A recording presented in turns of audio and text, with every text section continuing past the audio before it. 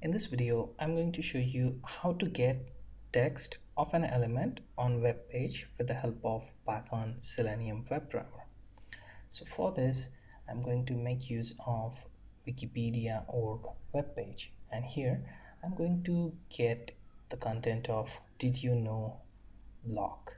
So I'm going to find out ID of Did You Know block.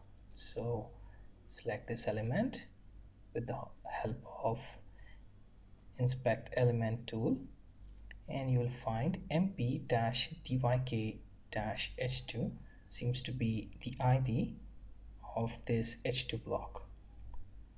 If you extend this block, you will find span here for did you know related content. So we can just exclude this h2 part and get the remaining text below.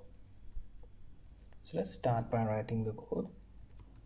Let's import WebDriver from Selenium.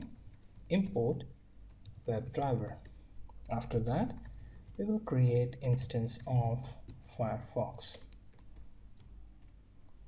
Then we will navigate to http://in.wikipedia.org. After that, let's create element as variable and find element by ID, and here I'm going to mention that mp-dyk. After that, we will simply print out element.text and save this program as demo.py.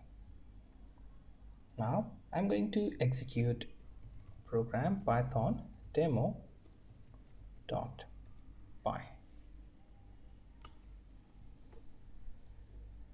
This should open Firefox instance, and on console it should show us the content.